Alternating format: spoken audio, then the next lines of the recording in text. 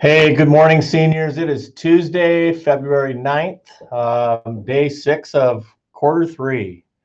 Can't believe we're already here. And this is Love Week. This is also, what week is this? Yeah, this is Love Week. We know it's Black History Month. Hopefully everyone's getting some good information, learning more about history in our country that very much includes Black Americans. So anyway, the reason I'm kind of jumping in right now, I want to send you off into midwinter break. Today's only Tuesday, but I want to give you some news, some good news, probably more like principal good news than senior good news. But I just want to let you know that the way that administrators, educators, the way we look at the health of a school has a lot to do with watching the way the kids are walking around in the hallways. You know, are they happy? We don't have that right now, obviously. So hopefully we can get back to that soon. Another indicator is how well our kids are doing academically. Are they learning? Are they going to class? Attendance, all those things. So a couple weeks ago, I shared with you how the senior attendance has been going, and you guys have been on a 3-week upswing at that time. So since then, that was going into week 17. We know there's 18 weeks in a semester, so to speak. The first week of school tends to be a short one. So really there's like 19 weeks. They're just not all full. So since the last video I sent you on attendance, and I know not a lot of people really watch that, but I get it. So I'm probably going to title this one to kind of get your attention a little bit more, just on, you know, updates for seniors. So this is what you guys did the 2 previous weeks before quarter 3 started. So seniors, you guys are on a rise, so keep that up. When we got into quarter 3 last week, well, let me jump back to the first week of quarter 1. This is back in September, and you can see as a senior class, you guys were attending at about an 82% rate. I think I talked about before, that's kind of when we're all starting to learn how to get online and get to the right Google Meets and right Google classrooms. And then the next week got a little bit better. But I want to show you what it looked like last week, which was the first week of semester 2. And that's our senior class. You guys came in at 84, almost 84.2%. And that's significant because we know the more that you attend, the more success you can have. Of course, we know there's seniors who are working all day and they're finding other ways to access their learning, videos from their teachers, maybe even meeting up with them in Google Meets during off hours, or just working through classmates, or just getting assignments off of Google Classroom. So we know you guys are doing it a lot of different ways, but this is just like one indicator that I have as a principal, and I felt pretty good about that.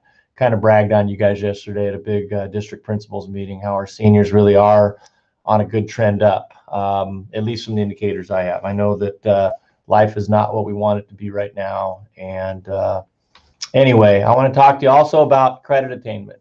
This is another way we look at the health of our senior class.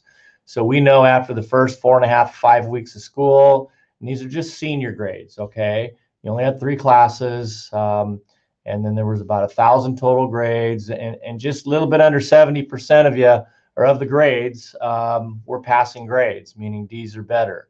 We know we have F's, and we have got some kids that scoop themselves out of Fville, and then we have the E's, which gives you a little bit more time. But that's what the first 4.5, 5 weeks looked at. And then you guys rallied going into the end of quarter 2, and you actually earned almost 81% of your credits. So that's a pretty nice comeback when you really think about it, considering all the things that you're all managing. So let me jump into quarter 2, which you guys just completed. When we got to mid quarter 2, very similar, 68.6% on track. And the brag I had yesterday on top of your overall attendance is that you're earning credits at a higher rate than you did first quarter. And, you know, those numbers aren't huge when you just think of whole numbers. But I'll tell you what, when you've got over 300 seniors, 350, 360, whatever we have, moving the needle 2%, 1% is pretty significant. Okay, so just know that. Feel good about yourselves. I want to kind of bring your eyes over here to the right. You'll see quarter 2, we ended at 82.4% credits earned. We do have the potential for 85.2, and there were 34 students that got E grades, or 34 E grades that students received. Some of you may have gotten 2. And you've got the next 2 weeks to do something about that. You've got this week in Troy time, then we got midwinter break, And then the following week in Troy time, hopefully you see where you've been assigned, and it's just the teachers who you had E grades from. And then anytime you get that E grade taken care of, you can earn up to a C.